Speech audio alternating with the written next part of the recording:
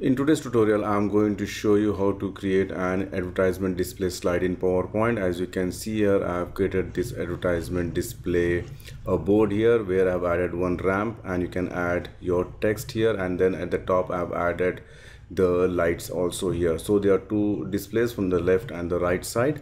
So how this works is when I click either the image or text, whatever you like to display, it will come here. So let me just show you. When I click, you can see here two different images has come, and then the lighting effect you can see here.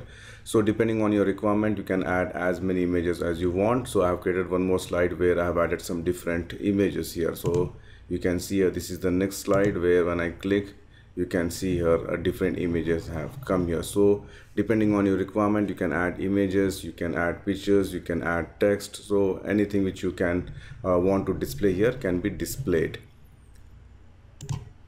And if you have not subscribed to my channel PowerPoint University, please subscribe it now and make sure to enable the bell notification icon. You can join my Telegram group with the help of this link, and if you like to contribute to my channel, you can do it through PayPal or Patreon. The link is provided in the video description section. I have used Office 2019 version to do this. If you're using the older version like 2007 or 2010, some features might not be available. So I highly recommend you to use the latest version of PowerPoint. So let's start the tutorial.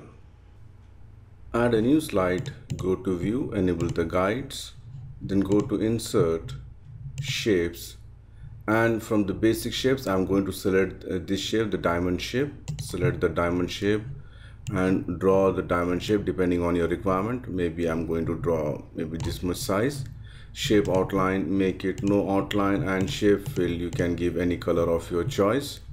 Alright, if you want to keep some light color, you can keep it, and later on we can change it.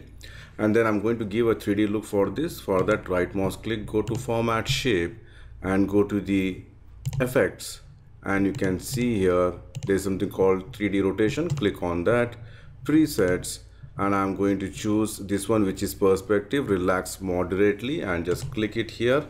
Something like that it will look. It won't be visible because the background is white.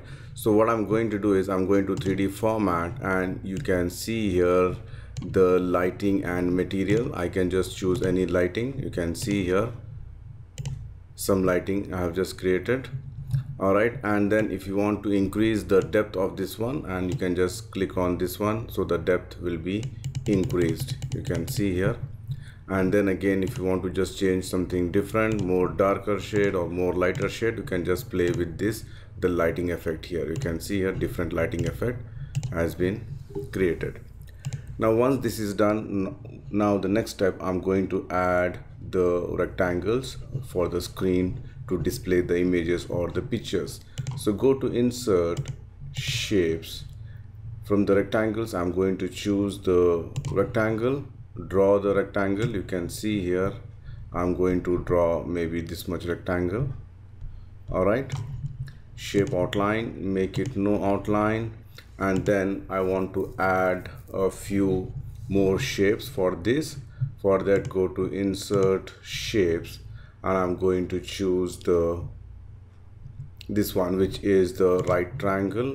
Draw the right triangle. You can see here something like this. Shape outline, make it no outline, rotate. I'm going to make it flip vertical. Can you see here, flip vertical? Just zoom in and make sure that it is properly aligned. You can see there's some gap, so I'm just going to drag it. So this is okay now.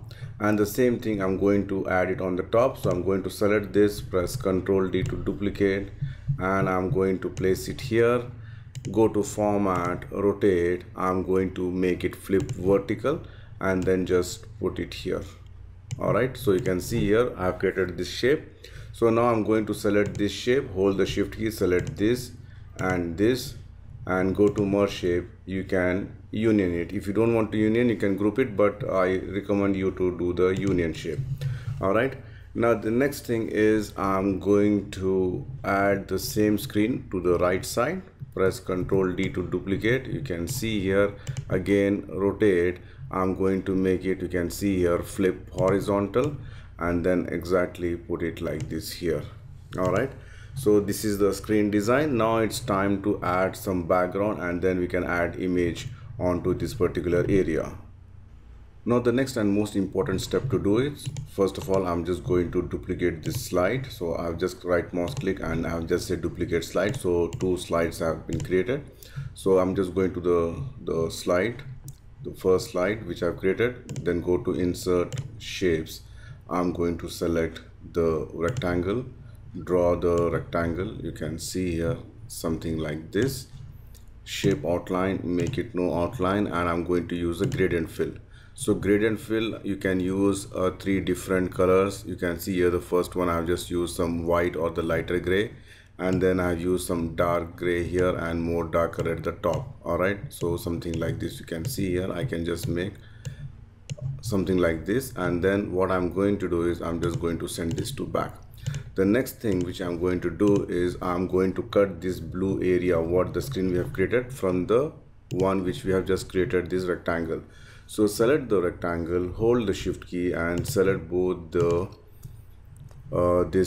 screens, and then go to merge shape. You can see here I can subtract it. The moment I subtract, let me just zoom out, the one rectangle which we have created, it comes something like this. Can you see here?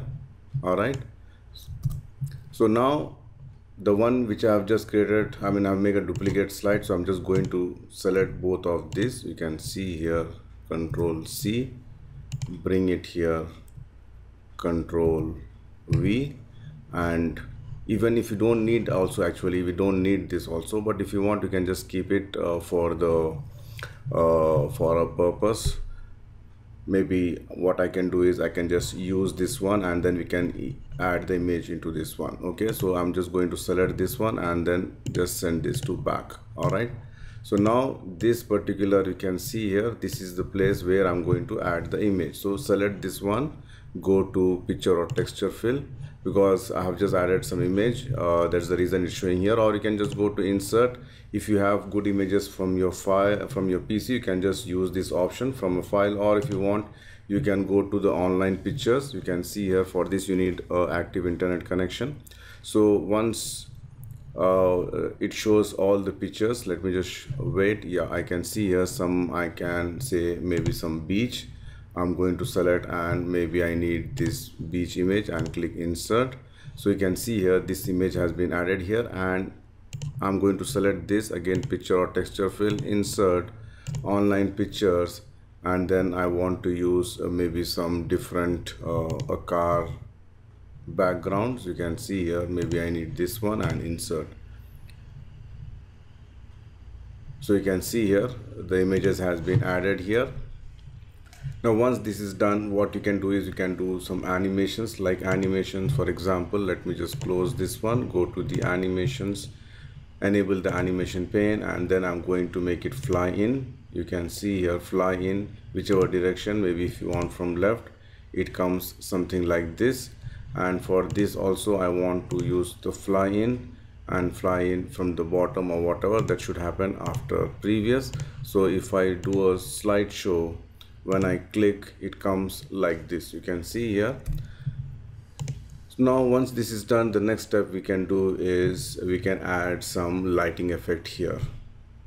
So let me just close this animation pane. I'm just going to fit to window this one and then go to insert shapes, and from the basic shapes I'm going to choose this one, the trapezoid.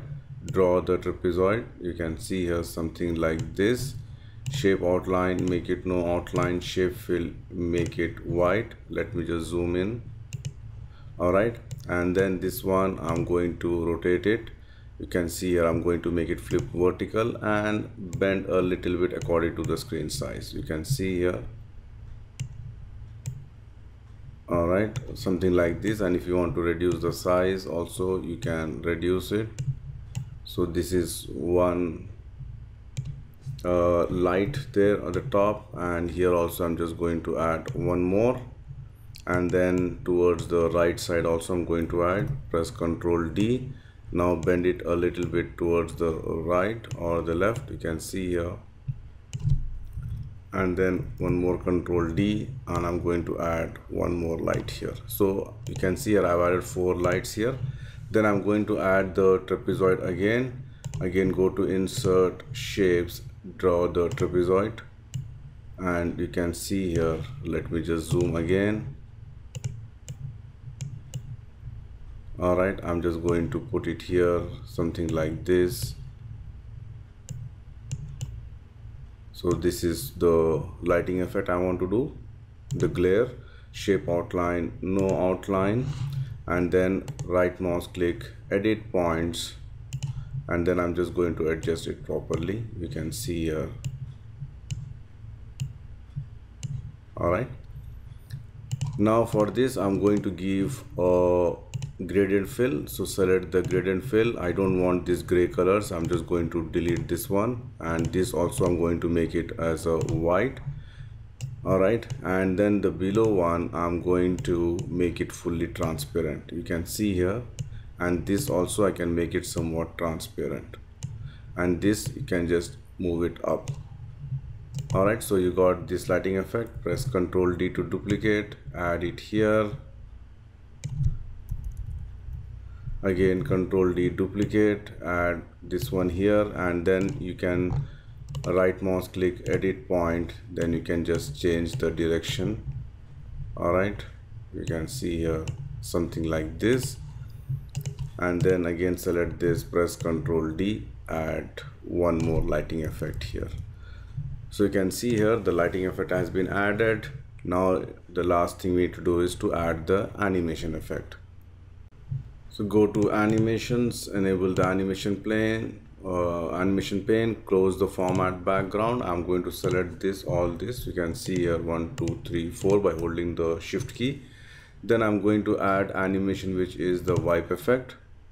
So wipe, instead of bottom you have to make it from the top, and that should happen after previous. So if I play now, the first this will come, then the light effect comes. So like this you can add as many images, as many slides you want. For example, I'm going to add one more. So right mouse click, duplicate the slide, then I'm going to choose this one. Let me just close this, go to format, picture, and here I'm going to change the image again. So I'm going to choose a different image now. Maybe I'm going to choose some birds. You can see here, insert, and for this I'm going to choose a different picture again. Maybe I can just choose something like this. Alright, so these two slides I've created. The first slide comes something like this, and then the second slide comes something like this. Again, if you want to change the picture from which part it should come, maybe you can just make it from the left and from the right, so whichever way you feel. Alright, so something like this also can be done. So it's a lot of things you can think of doing with this particular example, and then at the end you can add some text here.